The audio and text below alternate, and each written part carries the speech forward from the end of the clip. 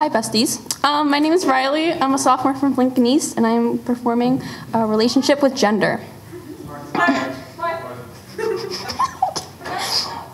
My relationship with gender is non-existent. I don't love or hate it. I really don't care about it. I can give $1 million to charity, or I can go commit arson to a family of 5. I still wouldn't care.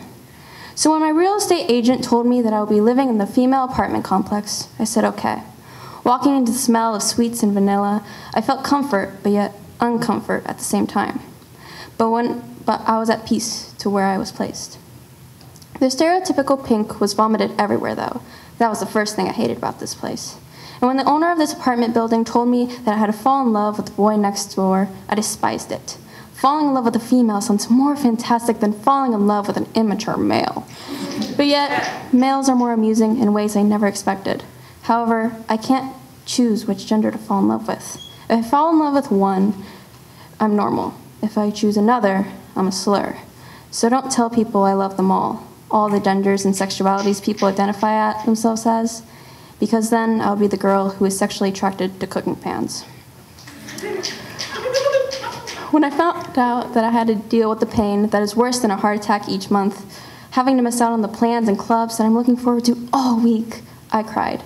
No, I sobbed.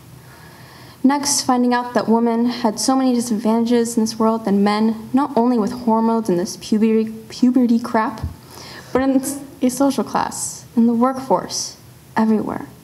Why is being a female so difficult? Why is it all based on every stereotype made by males? I hate it here.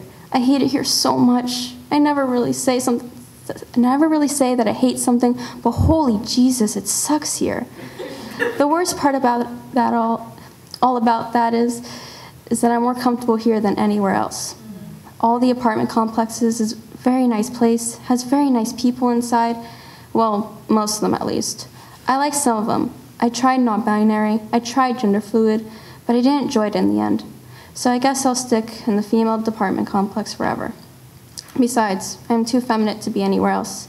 I can almost check everything off the list of being a stereotypical young female. So I might as well just stick with living right where I am.